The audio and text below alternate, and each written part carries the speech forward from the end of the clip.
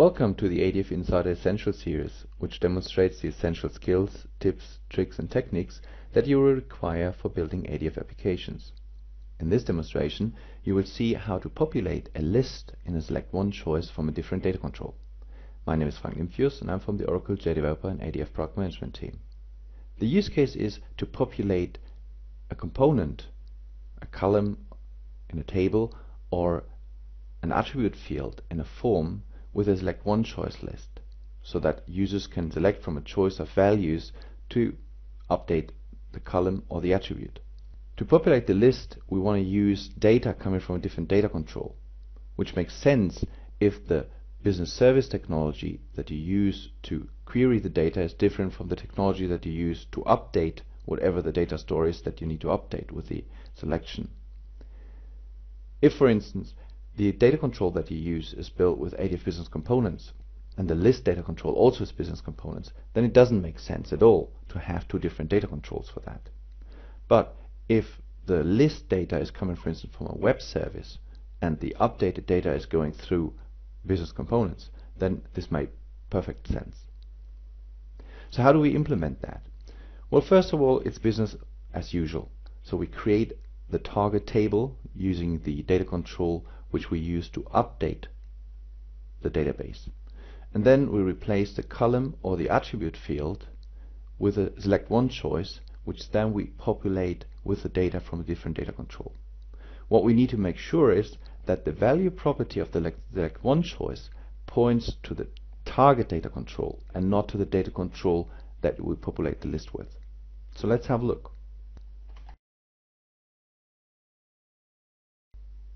This is the runtime view of what we're going to build. So one of the columns in this table is a list of values, and this list of values allow me to choose a value that then is used to update the underlying target. Now you don't see any difference between using a select list that is populated from the same data control compared to a select list that is populated from a different data control of a different business service. And that's good, because the end user doesn't really care for where the data is coming from. All that an end user would care for is that the data that he could select actually is of the same type and valid to use to update the table row or the form field. So let's have a look at the implementation side. This is the design time view of the example that I just showed. As you can see in the data controls panel, I do have two different data controls. For simplicity reason, I built both ADF data controls with ADF business components, but in reality, if you chose the approach of having a different data control providing the list values in a list of value, then that should be something different, like a web service data control or an EGB or GPA data control or a POJO data control. So to build my example, I start dragging the department's view collection as a table onto the page.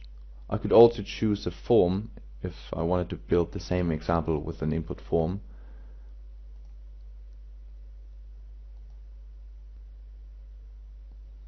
So in this case, what I want to do is I want to replace the location ID input text field, which currently renders the column, with a selectOneChoice.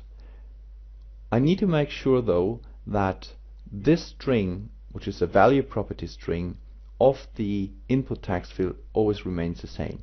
JDeveloper will take care of that automatically, but just for the sake of being on the safe side, I copy this into the clipboard so I have a choice to compare what the string later on is with a string that I have when I started developing the solution. So now I'm ready to delete the input text field.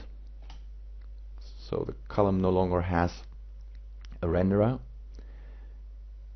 Now I go to the expanded departments view 1 collection node, go to the location ID attribute and drag this back in to the column field, and this time I choose a selectOneChoice.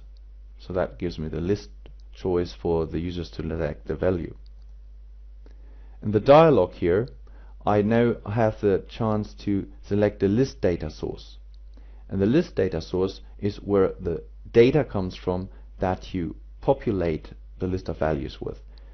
And this also only works if the dynamic list option is chosen. If I provide a fixed list, then in my metadata I can provide static values and value keys that are represented to the users. If I select the model-driven list of values, then this would assume that the ADF Business Components model has a list of value defined on the attribute. So in my case, I want to simulate the fact that I use a different data control, that I use a web service data control or EGB data control to populate the list. So I need to create a reference to the other data control, and I do have both data control listed in here. I choose the collection in the different data control that I want to use to populate the list. I make sure that the updatable attribute is mapped to the list attribute that provides the same type of data, and in the display attribute I can choose whatever I want. In this case I want to see city. You see there's an entry for select multiple entries, which is good if you want to see the location ID and the city name in the selection list. In my case city is good enough. This adds the selectOneChoice, and as you can see it's smart enough to tell that it has to update the row bindings location ID attribute. So it puts exactly the same string in here that I previously had with the input text component. Just to show you that, I paste in the previous string now, and you see there's no change in there. So JDeveloper is very smart about this. If this wasn't a table, but if that was a form, you have to be aware of that deleting the attribute, the input text component in the form, will also create a deletion for the attribute binding. So in this case, deleting the form attribute would not go through the visual editor. You would have to go to the source code editor and just remove the markup so that you can remain or keep the attribute binding to update the target data control. But beside of that, it's exactly the same. Okay, to summarize, so what I did is I created the table from the target collection, so the collection that I used to update the database, and then I replaced the column or the form field with a selectOneChoice, making sure that the value property string, the expression string that is used to update the target source, remains the same. As you've seen, JDeveloper is very smart, so it makes sure that the string is always the right string, but just to be sure that it is the right string, it's a good and recommended option to copy the existing string into the clipboard and then paste it back later on. To get more and to learn more about Oracle JDeveloper in ADF, go to the Oracle JDeveloper website on OTN, which also is mirrored through oracle.com/technology/JDev. There you get downloads of the JDeveloper software, more tutorials, references to different websites with topics that help you building applications, including this ADF Insider Essentials series. There's an ADF Insider series, there's ADF Code Corner, there are several blogs that we reference from there. So everything you need to become successful with Oracle ADF and Oracle JDeveloper.